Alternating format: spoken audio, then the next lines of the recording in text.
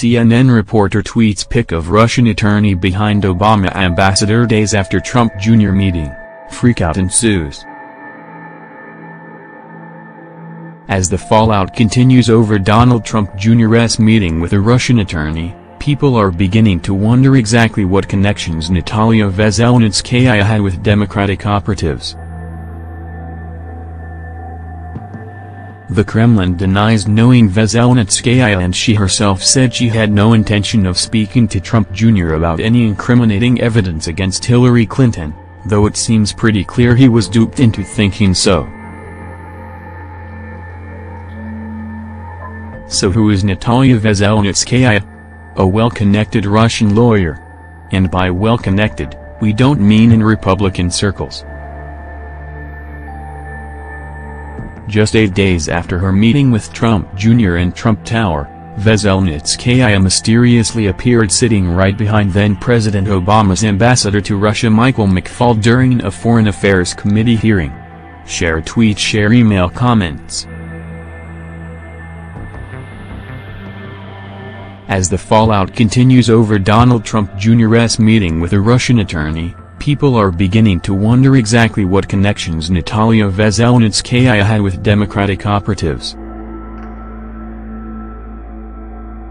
The Kremlin denies knowing Veselnitskaya, and she herself said she had no intention of speaking to Trump Jr. about any incriminating evidence against Hillary Clinton, though it seems pretty clear he was duped into thinking so.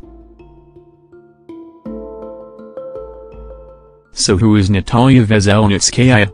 A well-connected Russian lawyer. And by well-connected, we don't mean in Republican circles.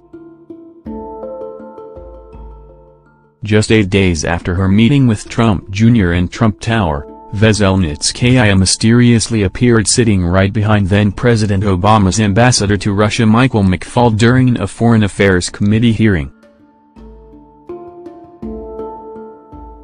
Here's another shot, with Natalia Veselnitskaya circled by the Gateway pundit.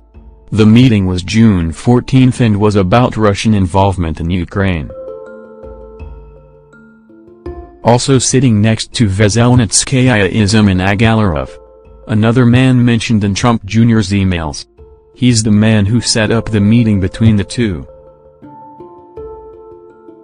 Keep in mind as well, that both of these individuals are connected with Fusion GPS, a Democratic opposition research firm believed to be behind the leaking of the fake dossier against President Trump. So why are Veselnitskaya and Emin Agalarov hanging out with Barack Obama's top Russian officials? Were they working with the administration to set a trap for the Trump campaign?